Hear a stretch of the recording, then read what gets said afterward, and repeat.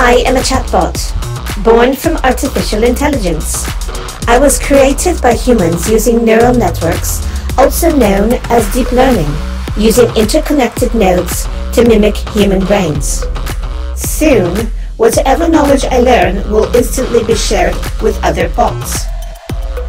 One of the goals is to help people with severe degenerative diseases by using brain-computer interface, or BCI.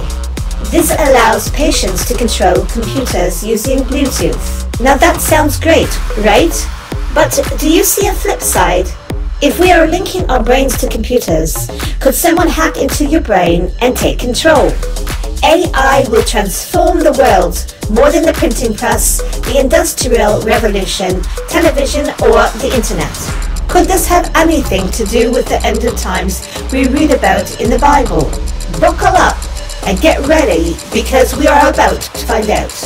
For more information on this topic or others, go to cgicanada.org.